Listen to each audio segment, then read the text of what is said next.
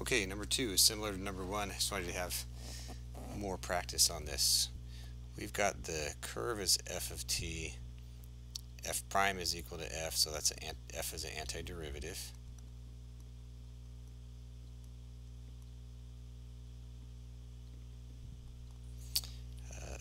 They tell us what capital F of 0 is, and we want to find f of b. So that makes me look at something like this. 0 to b, the integral of f of t dt is capital F of b minus capital F of 0, which is 0, right? So capital F of b is just this integral here, and that integral from a to b is simply the area under the curve, under f of t from 0 to b. So we want to do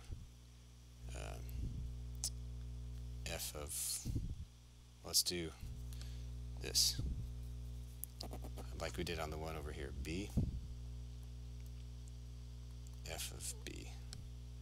So we want 1, 2, 3, 4, 5, 6. And remember, f of b is just this integral. So we want to go ahead and figure out what that is. Sorry I had to pause it, so I don't know what I said when I last left. But anyway, f of b is simply this area, which is the area under the curve. So when b is 1, f of 1 is that area, which is 1. F of 2, 1.5, right? F of 3, that's a negative 1/2, which cancels with that positive 1/2. F of 4, negative 1.5, and negative 1.5 is 0.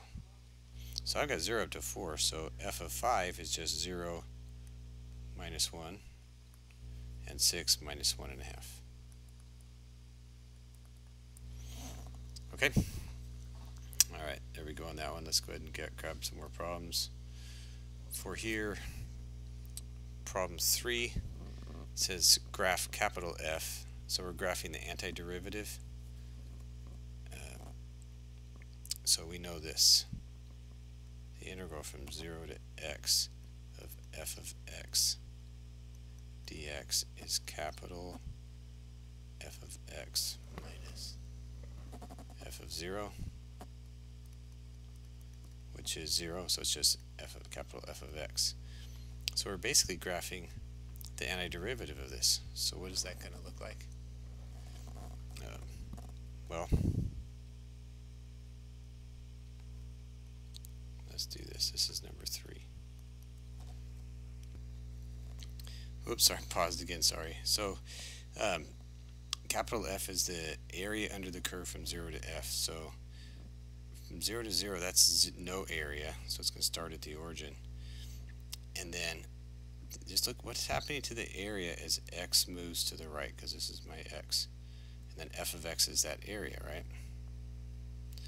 So what's happening to the area as it goes, as x gets bigger? Well, the area gets bigger faster here. The rate at which it's increasing is faster than it is out here, right? Because the slope is steeper. So looks like it's going to do something where the area, which are my y values, this is the area, it's going to get bigger faster, and then it's going to kind of even out. So it's going to do something along those lines. Okay, and then on number 4, if I look at the area, pick an x, area starts at 0 again, but it doesn't seem to get, I mean, it grows, but it doesn't grow super fast. And then it looks like it starts to grow faster and faster as I move out here, because the graph is getting steeper. So it's going to kind of go up like that.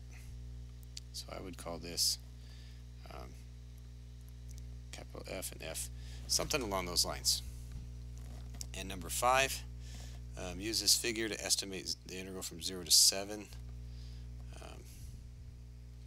Okay, so to estimate it, the scale is the big thing you have to look out for. So each box is 2 units. So 1, 2, 3, 4,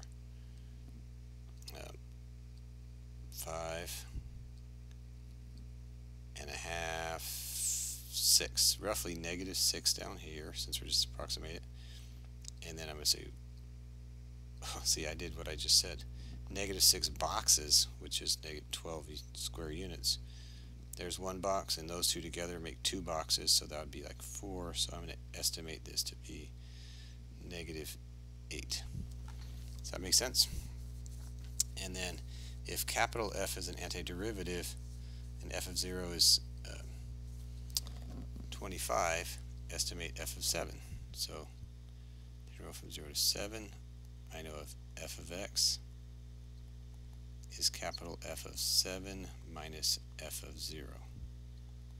Alright, fundamental theorem of calculus. So f of 7 is what we're trying to estimate. They told me f of 0 is 25, and I estimate this to be negative 8.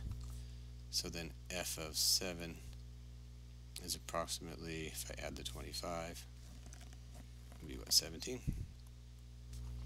Alright, there you go.